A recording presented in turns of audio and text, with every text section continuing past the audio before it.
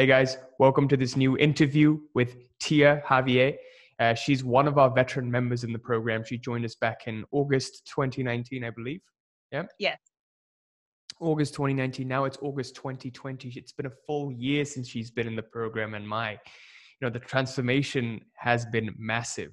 So let's jump right into it, Tia. I'll just go ahead and let you introduce yourself, basically a little bit about you, where you're from and kind of what you do. Okay. My name is Tia Javier. I am from Richmond, Virginia, and currently I work as a speech therapist and Spanish professor. So yeah. You know what I want to hear? I want to hear about how we actually met, how you came across me. That's the story I want to hear because I bet we have two different versions of it. What I remember is that we were on a mutual group. I think it was some entrepreneur group or some millionaire group. Yeah. And there is a question that you posted, I believe, and I responded to it. I don't exactly remember what the question was, but it was probably about money or dreams or something like that. And you sent me a message and asked me if I wanted to. I don't know exactly. I don't remember the specifics, but basically, if I want to change my life, and I did, and I took that leap of faith, and I'm here. Yep. And you know what's really funny though, because I remember like we were supposed to get on a call first, but then like something happened. I messaged you afterwards, like you didn't show up to it, and you were like, "Oh yeah, some drunk man started harassing us." Oh yeah, yes, I still yes, remember that. yeah. And then the second time as well, it didn't happen. Like something again came up, and I was like, "Oh man, she's not serious about this." But then I was like, "You never know. You never know what could happen. This could turn out to be your best client ever, and the best student ever." So I still had that patience, and then we got on that like the third time, and then you took the leap, joined, and the rest became history. But Yeah, I'm glad that you were consistent and persistent. of course, you never really know what happens. But yeah, I mean, I suppose what was life like before Tia, before you actually joined the program, and kind of what motivated you to actually join us and take this leap? So life before the program was very chaotic and without direction. So I had just graduated from college after 11 consecutive years. And what motivated me to join the program is that I come from poverty. And I had a really, really tough childhood growing up. And I went to college thinking that that was a way to kind of get me out of the generational poverty curse. So I went to break that, thinking that college was the way. And by doing that, I got myself into six-figure college debt, $175,000 to be exact. So then I was just freaking out. I was like, what am I going to do? I don't want to have to work the rest of my life just so that I can pay for this college education, trying to pull myself out of this. So there has to be something. So when you proposed this to me, I was a little skeptical because I'm like, man, this I don't know him. That's a whole lot of money. But at that point, I was just like, what else do I have? Yeah. I have no other alternative at this point, and the worst that can happen is that I lose this money. But if the best thing that can happen is that I can change my life. So I took that risk and I jumped in, and I'm very, very glad that I did. Awesome. That is amazing. And I suppose it's because, you took that risk out of the right attitude as well. You kind of trusted this whole process, and in the middle of it, you didn't start doubting it because or else the doubts would consume you. And then that would become again another self-fulfilling prophecy, which is awesome to see. So yeah, I mean, could you explain like a little bit about your situation work-wise? Because, I think I remember you mentioning you were doing 80-hour work weeks, basically having two part-time jobs, not having space to breathe at all. Yes. So another thing is part of my issue from my past is that when I was younger, I got into a little bit of trouble, and it resulted in me getting arrested and having two felonies at the age of 20. So that made me, because of that, I had to work a lot harder to make sure that I don't end up back into that poverty loop that my family came from. Yeah. So at that time, I was in school.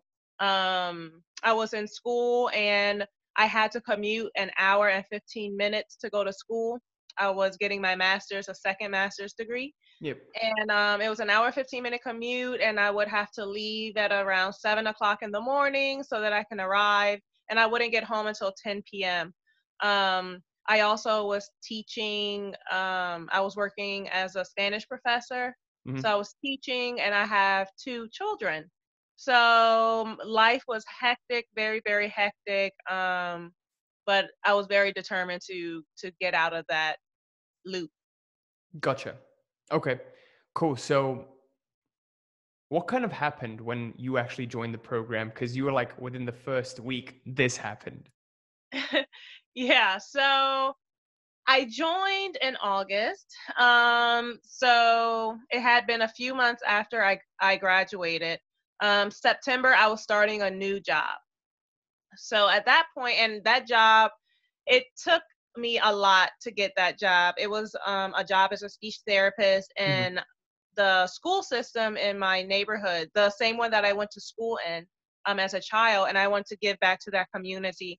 But because of my felony, I was not able to work in schools because you're not allowed. So I had to go through a lot in order for them to let me work there. Hmm. So I got the job and everything was good. My salary increased by $50,000 because of that job. However, what happened as a result of me being in the program is 2 weeks into my job, I realized that this was not in alignment of who I wanted to be. Okay. So that was conflicting for me. It was that was the kind of the turning point for me because I had to make the decision to quit my job, and the type of person that I am, um I at that the type of person that I was, let me say, I used to care a lot about what people thought and loyalty and things like that. I would put a lot of things like that in Mm. front of my own thoughts and wants and beliefs. People pleasing. So yeah, Mm. so it was very hard. And I remember before calling and telling them that I was quitting, I was crying. I was in tears, bawling, but I was like, I have to do it. It has to be done because if I want to be this person, Tia 2.0, then it has to be done. So that was very painful. About 2 weeks it took me to fully get out of that, but that's when I kind of went back to the group for that support. And I kind of mentioned what was going on, and I got a lot of support and feedback from everyone. And something that you said, Quasi, is that when your life is the way that you want it, a year from now, are you going to regret your decision? And that really made me think, you know what, I will not, because this is not along the path of who I want to be. Mm. That is so powerful. Because time and time again, we see that those who do succeed go against who they currently are to become who they want to be, you Yes. know? So it's like this consistent pattern of if you keep expanding your comfort zone and get out of your own way and what you've been accustomed to doing your whole life, then the receptivity, the openness, now the seed can blossom into a flower. You know what I Yeah. mean? Mm-hmm. So that's exactly an example of what's happened. Mm. Definite. Yeah. So what would you say would be out of the whole program itself? What would you say would be like the biggest turning points for you? You know, kind of the realizations that have happened. Basically, I noticed that I was living my life on automatic. I was not really present, Hmm. and I didn't realize that until you pointed it out. So once I started to become present and live intentionally, Hmm. then that's when stuff started to change. So my awareness just changed about everything, which for me, I'm not sure your other students, but it took me into a direction that I wanted to learn more, and I wanted to figure out what what is going on, um and it just pushed me and my limits to understanding more about the universe and things like that. And I'm like, oh my goodness, this is a brand new world. Mm, So once I became more aware, then that's when things started to change for me. That got was a it. pivotal point. So initially in your journey, how did you kind of like even get into that mindset, the Millionaire Mindset group? How did you get into sort of learning about mindset, the internal world, and changing yourself from within? Actually, I did not until you introduced it to me. So I feel honestly that it was a calling of mine because I remember when I was in my early 20s that I would look at like millionaire books, and I was a part of multi-level marketing businesses which talk a lot about that, but it wasn't as specific as your information. So once I started listening to you and following you, I started to do my own research, and then Mhm. my mind just expanded from there. Got it. So you weren't into self-improvement at all before that? The only self-improvement was me and going to school. Gotcha. Okay. Going to school, yeah. Wow, So I was that's school, work, and being a mom. So and I feel that it was um other outside factors. I was indirectly looking for self-improvement, mhm, but what you have is a direct way of self-improvement. So that gotcha. self-improvement was what I wanted, but I didn't know the path to take at that time. Got it. Okay. Okay. So yeah, let's kind of get into like the meat of it. What was the big result that's happened, from when you started off to where you are exactly right at this point? So it's crazy. Had you told me that I would be in the position that I'm in now a year ago, I would not have believed you. So, last year at this time, I was making $42,000 a year working as a Spanish professor. I had my student loan debt of $175,000, and I had $25,000 of credit card debt. Mhm. I had my car debt, which was like $23,000. So I was just looking for a way to get all of that debt so that my goal was to build generational wealth. Yep. So starting in September, I started a budget, and I was able to pay off my credit card debt in just a couple of months. In a few months, I got an opportunity for another job. Um, and I was able to make a salary that was $20,000 more than the average person. So Mhm. there was a girl that I went to school with who was she was in my exact cohort. We took the same classes and everything. We got the same job, and I made $20,000 more than her. Um so that happened, and at that point I was working three jobs. But then I quit the one that was not aligning with who I wanted to be. Mhm. um, so I got my credit cards paid off. I got opportunities for more like investment properties. So I was able to invest in some properties, which will go towards my generational wealth. Um, so I also did a New Year's resolution, and my resolution was to make $120,000 for the year. Mhm.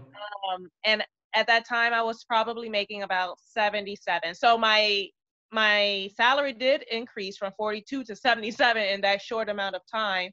But I said, this is what I want to make. And at that time, I realized that I was thinking small, and that anything is possible. So I said I wanted to make $120,000 for the year. Mhm. In February, I was given the opportunity to make $122,000 between my two jobs, working less than 40 hours a week. Wow. So that was just amazing. And then coronavirus happened. I quit my Spanish professor job in May because I wanted to do speech therapy, and I started a speech therapy practice in January because that's along my alignment, me wanting to own my own company to be able to build that wealth. So I started that in January.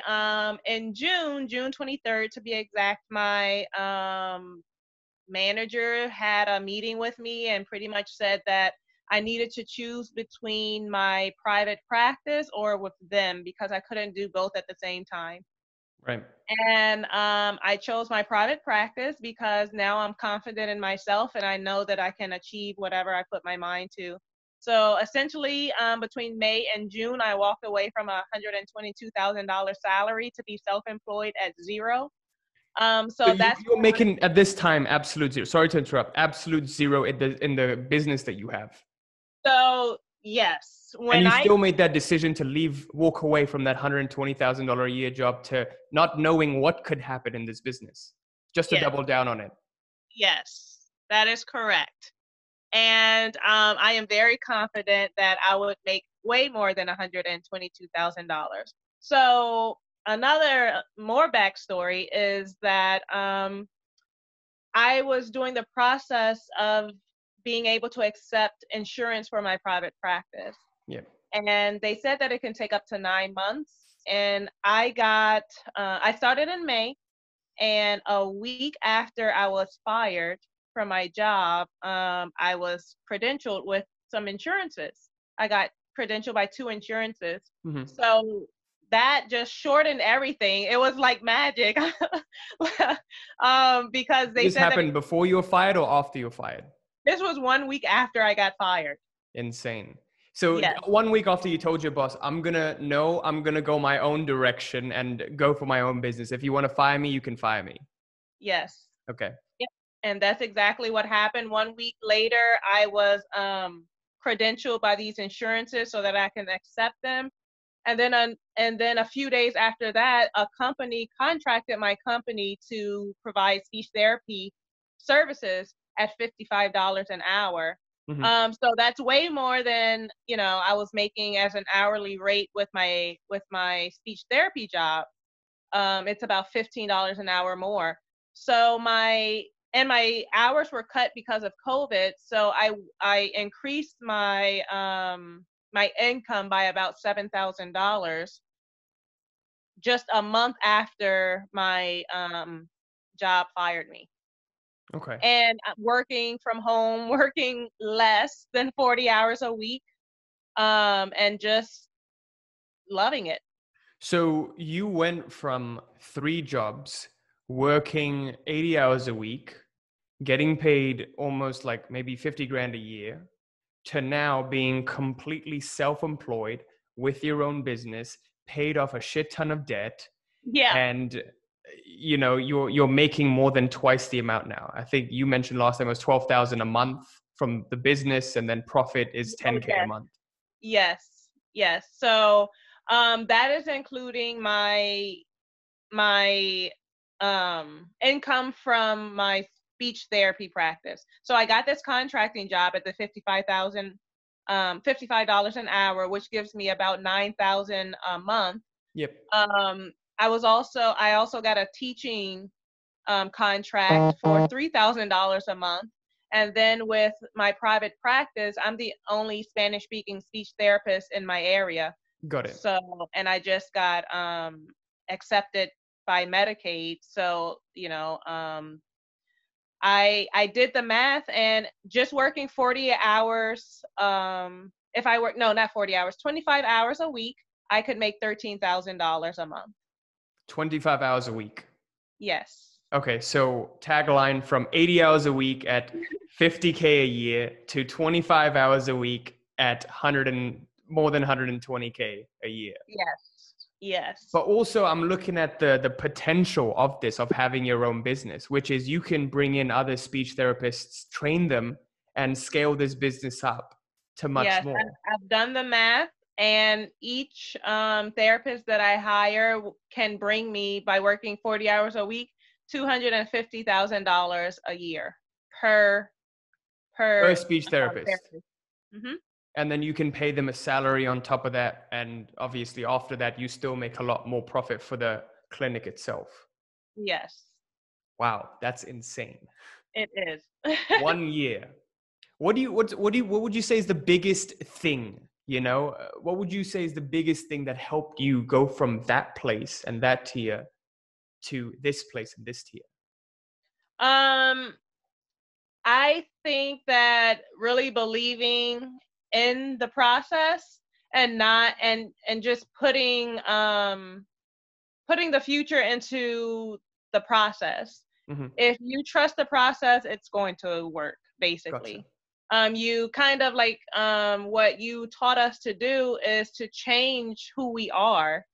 And I realized that, as you said, everything or everything that I was from someone else. It wasn't me. Right. And it was so true. And now I talk to like my friends and family. I'm like, I just look at things so much differently now. So that is really what it was. And that consistency piece to it, you really have to remain consistent. So after that, everything that you hear on coming from my radio had to do with personal development. Mm-hmm. And I didn't allow anything else into my area or my space. I started budgeting. I was able to pay off $25,000 in credit card debt, enough to pay off my car. So I paid off about maybe $55,000 in debt in about 6 months. Wow. Um, so I just put everything, all my extra money to it, and I just got opportunity after opportunity to make money that was so easy. Mm-hmm. Like, it's to the point where I'm like, is it supposed to be this easy? So it So really does become effortless. what about the student debt? How you made a calculation, I think last time we talked, how long it would take you to actually pay off, how long you thought versus how long it would actually take. Yes. So the student debt, I was quoted to pay it off in 30 years. I had to pay $1,880 a month. Okay. $1,880 a month for 30 years. I would be 60 years old when I pay off that debt, paying almost $2,000 a month, which is more than my mortgage. Mm-hmm. However, now by working in my private practice, I can pay it off in 1 year. By working 40 hours a week in my own practice, putting all my extra money towards this debt, I can have it paid off in a year. Oh, wow. So from 30 years to 1 year. Yes. Okay. Wow. And Insane. that's just me working. So, like I said, I can add a speech therapist here or there if I wanted to. Right. Right. And sometimes I look and I'm like, am I prepared for this change? I feel that I let things come little by little because I don't want to just open up the floodgates of opportunity and not be able to handle it. Mm. So I am kind of working with myself and how much I want to get and how much I don't. Got it. Got it. Yeah, I mean, it's best to pace yourself as opposed to trying to burn everything down to the ground, trying to get to a certain goal, right? Yeah. But if you could tell Tia 1.0, if you could go back in time, knowing what you know now, if you could go back in time to August 2019, tell Tia 1.0 one piece of advice, what would you tell her? I would tell her that everything is going to be okay. Whatever you put your mind to, you can achieve it. Mm. Awesome. That would And be what I would. I suppose, where do you get this like confidence to take those leaps of faith like you have been doing? I honestly think that it comes from my childhood and my past, because it was really bad. That's for a different podcast, but it was a really, really tough childhood, and it's something that I do not want to return to. Mm-hmm. So that is really what pushed me. I was the first person in my family to go to college. Yep. I'm like the only one who owns a house, who got married, who really did anything. And there are 5 generations in my family. So, and I knew with my felony, I knew that I had to work hard, and I have 2 children, and I don't want them to be subjected to what I had to go through. So that is my why, to make sure that my children are not don't have to go through the same thing that I did. Gotcha. So, and I always told myself that I would do anything that it takes to make sure that that doesn't happen, and that's what I do. Amazing. That's awesome.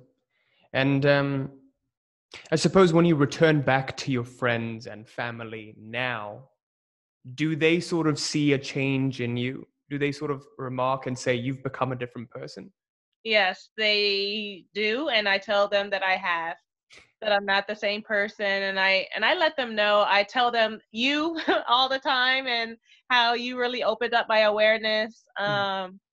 And I don't let people run over me anymore. That Mm. was something we talked about. I know how to say no now, and I just live life for myself. I put myself first, and that was something that I wasn't doing at first. That's that's really important. Absolutely. In this journey, especially, it's like you can fall into all of these pendulums and all of these traps of society and what they tell you to do. And then Hmm. next thing you know, you fall into like crazy amount of debt and spending the rest of your life trying to pay it off, which is the unfortunate reality for like a lot of people, right? They just follow this direction that they were given and they were taught in society. And then they just don't know anything better. They just follow what they were given. They can't see past the current trajectory they're going on. But Tia, your story is absolutely inspiring, and I'm sure a lot of other people on the channel are going to be absolutely inspired by this too. But just to end things off, what's next for you? Um, well, I just recently leased out a building for my speech therapy practice. Again, I had not thought about doing all of this, but the opportunity presented itself.